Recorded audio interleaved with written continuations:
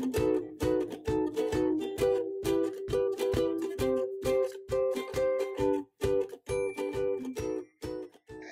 everyone, it's Sam and I'm back with another video for lawnfawn. Today I am making a card with the new Beachy Christmas, the Ho Ho Holidays, Toboggan Together, Furry and Bright, the Stitched Hillside dies, and the Stitched Waves dies. I also end up using the On the Beach and Pool Party stamp sets. I didn't know at the time. And the scalloped slimline with hearts portrait dies to make my slimline card. As always, I am going to start my card by doing some coloring.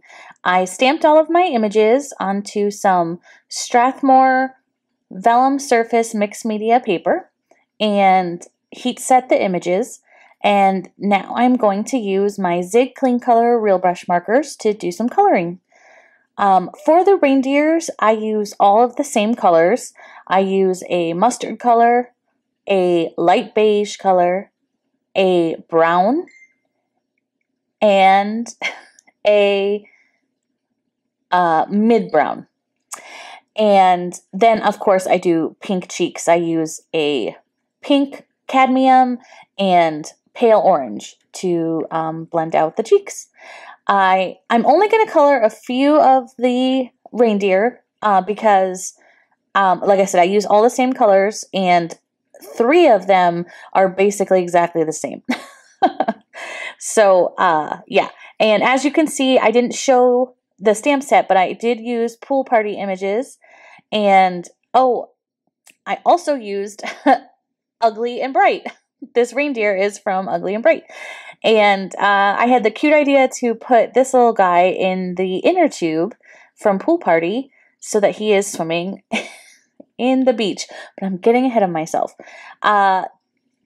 So after I colored my reindeer, I'm going to color the rainbow, of course.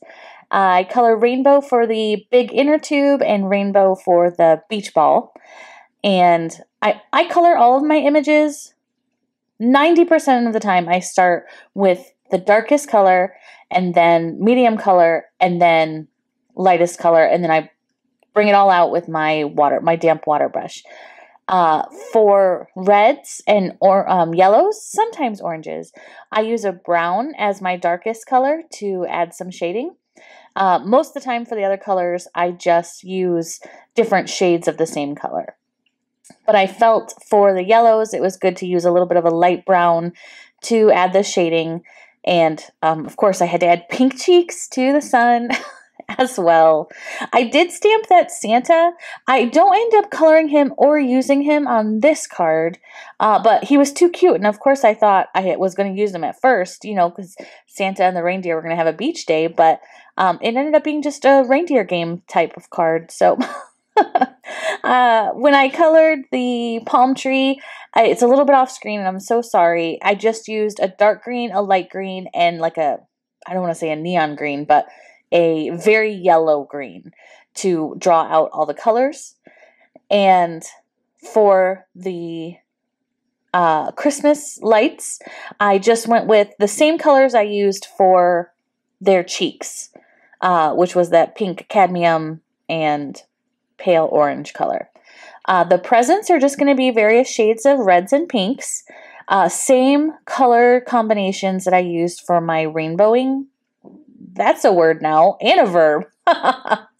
Same colors that I used for in the little segments of the inner tube when I colored that in the rainbow colors. So the red is a dark brown, and then the red, and then the little orangey color.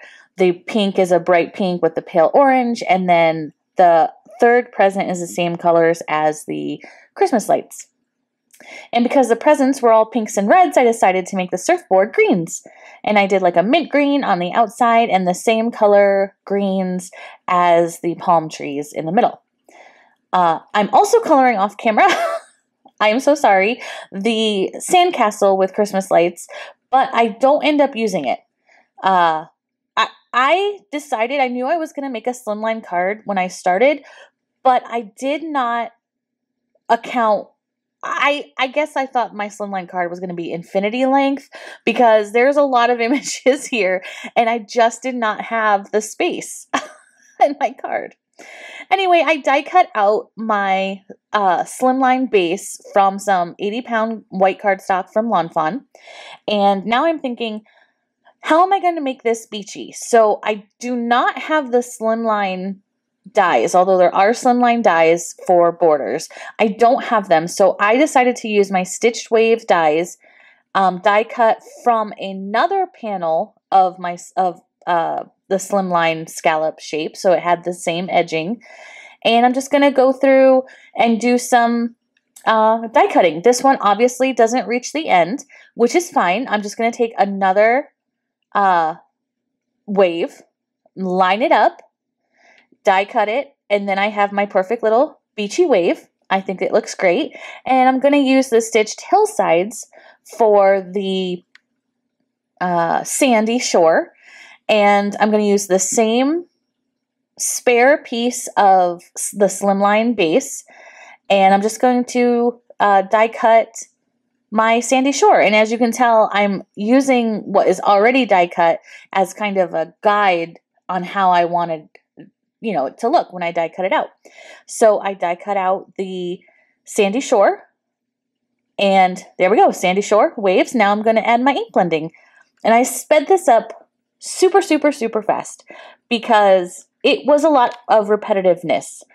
But for the waves, I used Blueprint Sketch, Mermaid Lagoon, Peacock Feathers, and Salvaged Patina. And I started with the darkest color on the bottom. And then, I didn't mean to say, And then I worked my way through to the lighter color, with the lighter color being towards the shore, because I felt that's how oceans are. Darker, the farther out you go, lighter, the closer in. The sandy shore, I always do fossilized amber and vintage photo. So I just am ink blending that really loosely. It doesn't have to be perfect because I am going to splatter some of the same color fossilized amber, vintage photo, and white acrylic ink on top so that it looks sandy.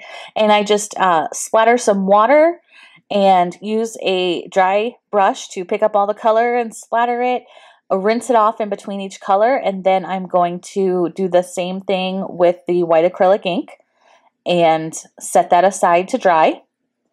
And then I decided to start ink blending the sky. First, I had to kind of lay out where my images were going to go because I knew I wanted the sun to have a glow. So I had to figure out where the sun was going to go on my card. And it's going to go in the top left corner. And I'm just going to have the sun kind of fade out into a sunsetty beach party. And so the darkest part of my card is abandoned coral and picked raspberry with dried marigold kind of blending into the squeezed lemonade. And it looks pretty good. Again, it doesn't have to be perfect because I knew I was going to use stencils over this ink blending, and that would cover up really any kind of imperfections. I was just kind of trying to smooth out as best I could the transition between the yellow and the oranges.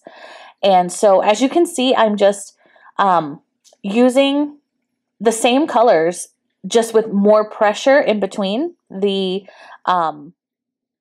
stencil and the paper, and it just adds a tone-on-tone look. And I thought, wouldn't it be perfect to have a snowy, subtle tone-on-tone background with a beach scene?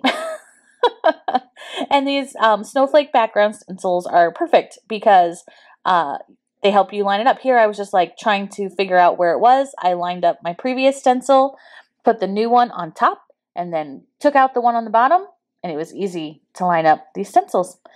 And I did not use any snowflakes in the sun area because I knew that's where the sun was going to go, and I didn't need it there. So now I'm just going to put my card together using some tape runner for the sandy shore and the waves. And look, it's already a tropical Christmas. And here is basically what the card is going to end up looking like. I have foam tape on the sun And I took off the backing paper, added some lawnfawn glue, and then some of these images are popped up with foam tape. Some are glued directly on. I like to have a little mix of both. I thought this little reindeer flying in the sky would be adorable as he was trying to add lights to the palm tree, because the palm tree is, in this scene, their Christmas tree. The presents are going to go under it. There's going to be a little beach ball under their tree, and I think that's just so cute. Even hardworking reindeer need a vacation sometimes. I used this little guy. I wanted him to be walking out of the water to the presents. And of course, there's the little reindeer in the inner tube. He's so cute. And once everything is glued down, I remembered, ding, don't forget, you don't have a sentiment.